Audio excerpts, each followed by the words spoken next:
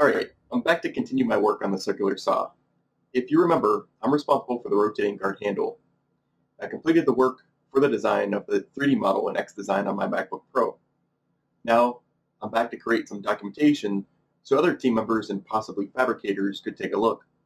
Remember, these xApps don't care if I'm running Windows, Mac OS X, or Linux, so I'm choosing to do my work here on my MacBook Pro.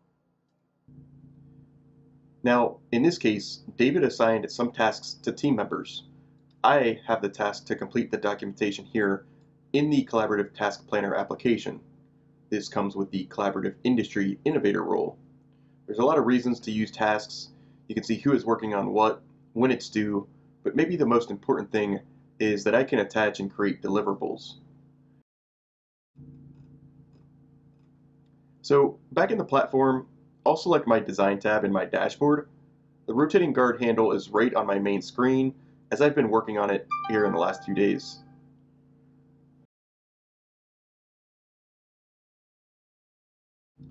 I'm already in xDocument here, but remember, you can just press the X key, and that will allow you to switch to other xApps.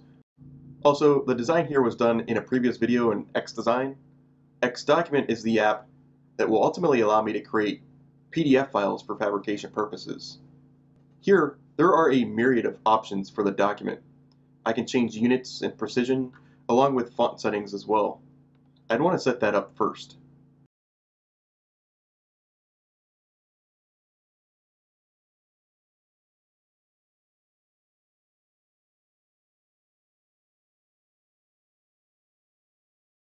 Next, I'll create a few orthogonal views. This will be used in a minute when we create our dimensions and tolerances.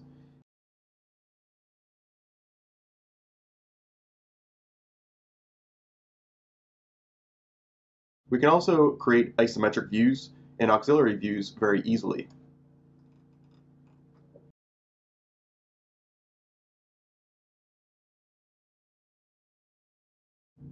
Now, we have our front, right, and top views along with a quick isometric and auxiliary view.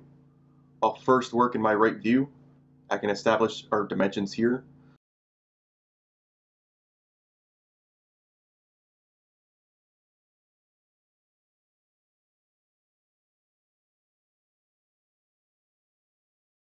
One of the things I like very much in any of the xApps is the click and see approach. I can select these dimensions, and xDocument will let me do the most typical drawing things.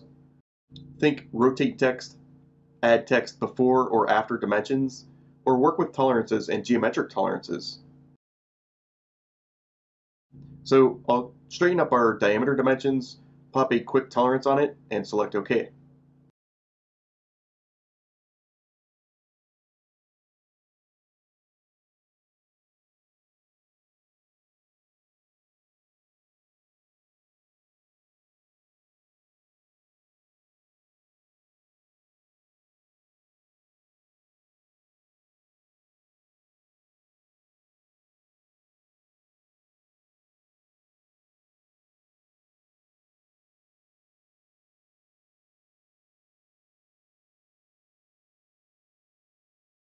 The purpose of the radius here truly is to break the sharp, make it easier to machine, and also have a nicer feel to the individual that is interfacing with that part.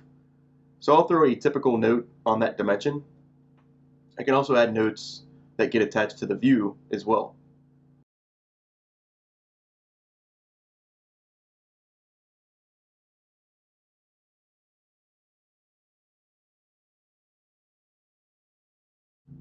I'll switch to the front view. Maybe that top surface will be noted as a reference datum, and I'll apply a surface finish mark. There's a lot of additional options for that, but for now, I'll just leave it to the default characteristic.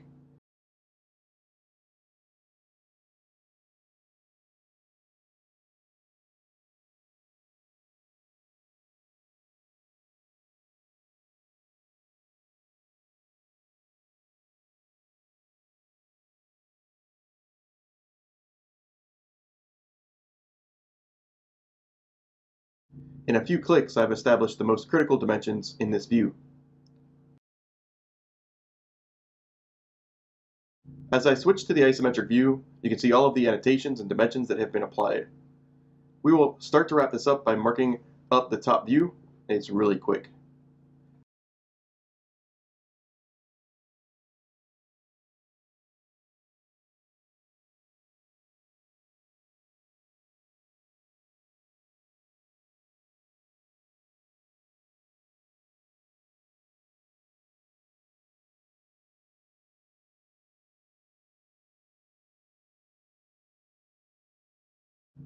Notes are very easy. It may be a benefit here to pop in a quick radius note.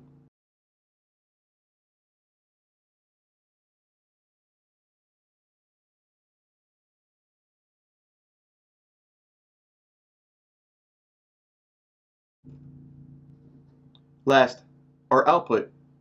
Here I'll select our 2D PDF on the action bar, select what views we want populated, and whether that file should go to the local disk or our 3D drive. I'll choose 3D drive to get a shareable link so that I can immediately send it to our external collaborator. We can also choose from a number of default paper sizes, along with custom orientation if needed. Remember, PDFs can be viewed in 3D Play, so I don't have to install anything. But again, that PDF can be shared downstream in any number of ways.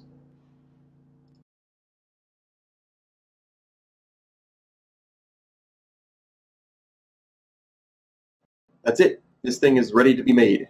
Check out xDocument. It's a really cool app that will get you up and running with drawing creation in no time on any device, anywhere.